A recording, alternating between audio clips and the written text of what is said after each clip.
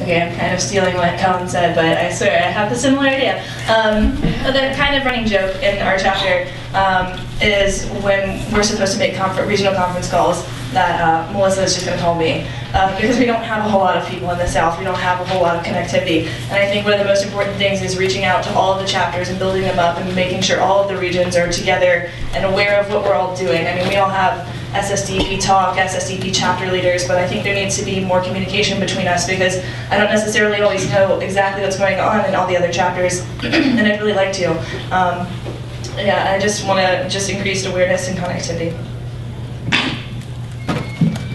All right, so my first policy priority if elected to the board would be Colorado. Colorado is the first step towards ending federal marijuana prohibition. As I said in my speech the other day, that's how we did it with alcohol, and that's how we're going to do it with marijuana, starting at the state level. Montana was the first state in the country in 1926, 7 years before the end of federal alcohol prohibition, and they repealed all of their state laws that were enforcing that prohibition. Pretty much in Colorado, it can be really similar. Colorado can be the Montana of marijuana prohibition, and I will focus my energies completely on helping that pass. For me, I would have to say first within SSDP, particularly with the diversity committee. That's the committee I want to run for. Keyword diversity. Honestly, I feel like there needs to be policies within SSDP for more of a minority perspective. I believe that with that, understanding the integration of having actual life experience and also educational background will help key with our future policies and understanding the key components on this war against drugs.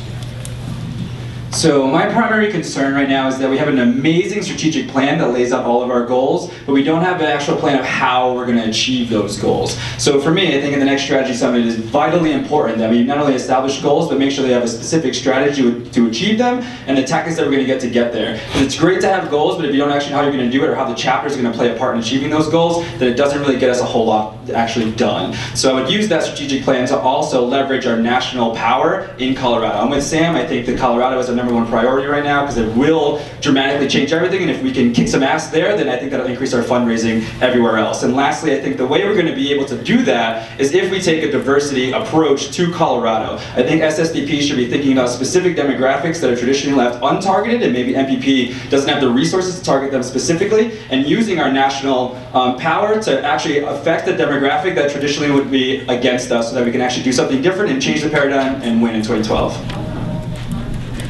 I'm really interested in increasing communication between the board and the chapters. I think that this is vital in furthering our mission of student empowerment, which is right up there with the top things that SSDP does.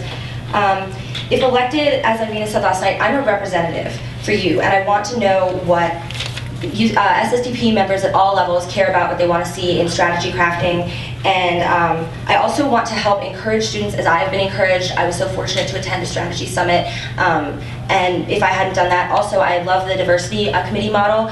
People can be on the diversity committee and work with that who are not board members, and I think that that kind of bridging helps people see themselves aspiring for leadership positions. So I want to continue student empowerment and increase open lines of communication to strengthen the ties within SSDP. Hello, Catherine Salentano again.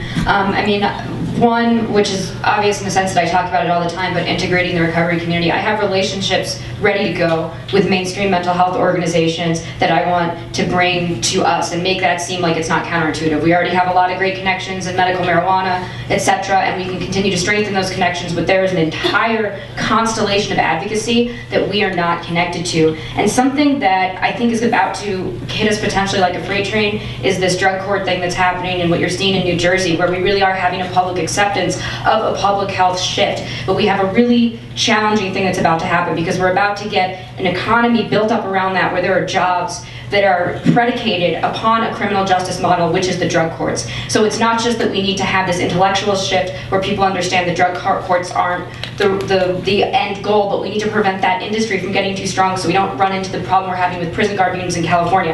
And as someone who has been through coerced treatment myself, although not under legal coercion, and I've visited friends who were on legal lockdown, I can very personally and specifically speak to that nuance as to why that's actually not a true public health approach. And I think that's scary what's going on there. We need to address it.